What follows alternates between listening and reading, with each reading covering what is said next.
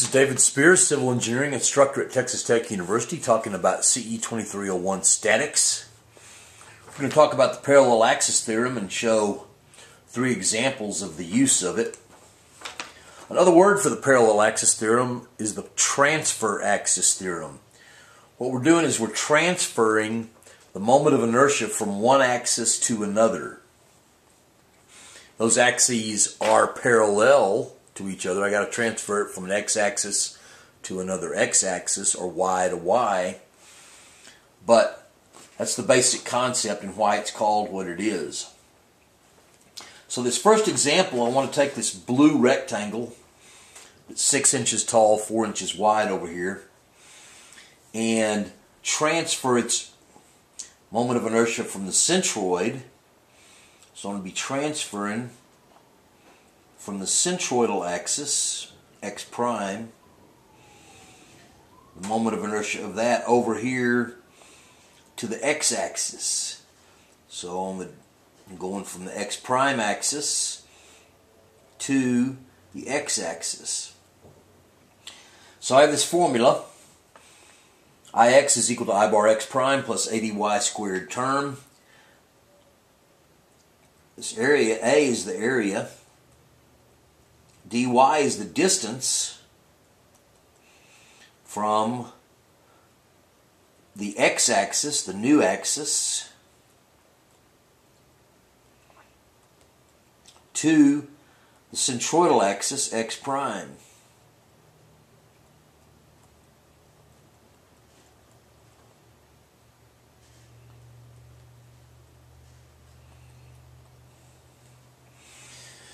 So this is a rather easy problem. We know that for a rectangle, from formulas that have been derived from integration, for a rectangle, the centroidal moment of inertia, I bar x prime, about this x prime axis that's through the CG, the center of gravity, or the centroid, is bh cubed over 12. The numbers are, it's 4 wide, which is b, times 6 cubed over 12, and I get 72 inches to the fourth. Moments of inertia are in units of some dimension to the fourth power. Therefore, the parallel axis theorem says that Ix is equal to that number, 72, plus the area, which is 4 times 6, or 24, times this dy distance squared. Okay, I'm going from the new axis, the x-axis, to the centroidal x prime axis, and that's dy. So that distance is half of its height, or 6 divided by 2, squared, and do the math, and that works out to be 288 inches to the fourth power. I happen to have a formula for the moment of inertia of a rectangle about its base, and that's bh cubed over 3. So I can check that rather easily. Usually you don't have a formula for this, but that's 4 times 6 cubed divided by 3 is 288. Checks. Okay, now we want to do a little bit more complicated one for Iy, this green triangle down here. And the green triangle has these dimensions of 8 inches tall and 12 inches wide on its base. So, got the same thing. I'm going to transfer the moment of inertia from the y prime axis to the y-axis, which is the y prime, to the y. So my dx distance looking ahead is going to be that distance right there. And we'll figure what that is here in a minute. First I need to know what I bar y prime for a triangle is. And I bar y prime for a triangle is bh cubed, or b cubed h over 36.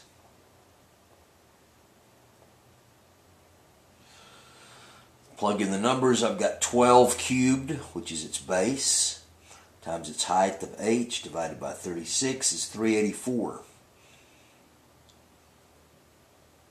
inches to the fourth. Now, the formula is going to look like Iy, which is what I'm trying to solve for, is I bar y prime 384 plus the area, which is easy because it's a triangle, 1/2 base times height, 1/2 12 times 8. That's the area. Dx is the distance that I want to know. I'm going to have to do a little geometry, knowing what I know about a triangle. Okay, let's say I'm going to reference everything from this corner over in the lower left hand. I want to know the coordinates of that point. Okay,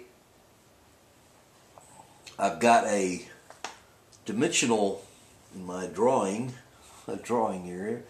Let me correct this dimension right here, because that's going to mess me up for my calculations. I said that this is 2 inches.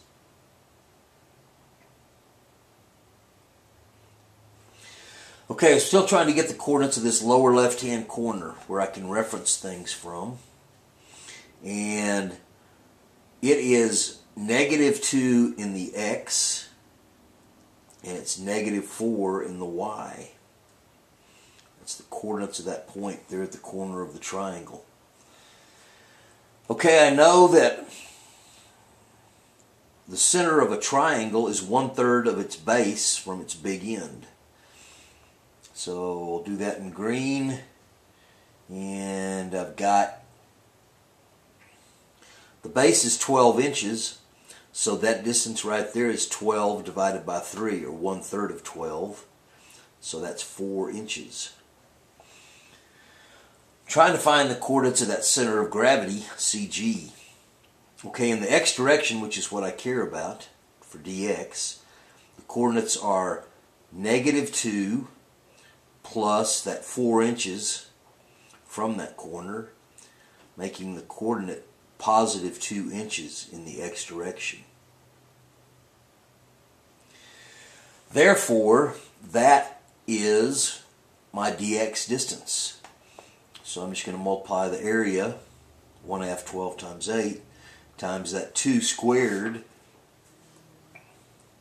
Do the math, and I'm going to get 576 inches to the fourth. So, only really way I can check that is I can say, well, it's bigger than I bar y prime, which it's got to be, because the centroidal moment of inertia is always the smallest number. Now, thirdly, I'm going to deal with this IXY product of inertia of this whole thing. And product of inertia is a weird number. It's a second moment of area, but it's not a moment of inertia. And it really just tells me about which quadrant the shape is in, or more of it's in, and how far it is, a little bit about how it's spread out. So I have a parallel axis theorem that looks just like the other two for Ix and Iy, and it just says Ixy about any xy axis is the centroidal product of inertia plus the area times the dx and dy distances. So I got an orange rectangle over here that I'm dealing with, and it's 4 inches tall and 5 inches wide. This corner over here in the lower right is located 1 inch off of the x and y axis. 1 inch below the x-axis, 1 inch to the right of the y-axis. So my equation is going to look like, I need to figure out what I bar x prime y prime. Well, for a rectangle, that number goes to 0 by symmetry. if one of the axes that you talk about the product of inertia is an axis of symmetry, then that is 0. Because we've talked about that, those little differential elements cancel each other out on either side of the axis of symmetry. Anyway, then I need to know the area, which of course is just 4 by 5. Then I need this dx and dy distance. Okay, dx is the distance from the x-axis, this axis, to the x prime axis. And that is this distance right here. That's dx. That's dy, excuse me. I need to go from y-axis. Dx is the distance from y-axis to y-axis. So I'll start off doing dy. Dy is the distance from x to x prime, and that is dy right there.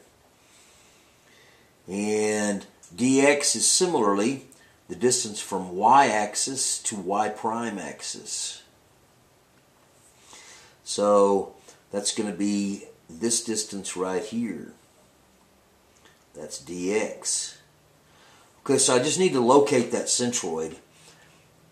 That centroid in the y direction, the thing is 4 inches tall, and I'm starting from this point, which is at 1, -1. That's the coordinates, the Cartesian coordinates of it. I'm going up half of its height, that distance right there. That distance is half of its height, or 4 over 2. So the dy distance, which I'm solving for first, is from -1 to 1. Or I'm adding 4 over 2 to that. So it's -1 plus 4 over 2. That works out to be just +1. The dx distance is from the y-axis to the y prime axis. Need to locate the centroid in the x direction. Starting off here at 1, -1, I go back half of its width, or 5 over 2. So that coordinate, which is going to be my dx distance, is 1, my starting point, minus 5 over 2. So that's going to be -1.5. So I do the math, and I see 20 times -1.5 times 1 is -30. My units are once again inches to the 4th. And all I can really say is that that means that more of the shape is in the second quadrant than is in the fourth quadrant, because those are both negative products of inertia, than is in quadrant 1 and quadrant 4. So that looks good to me.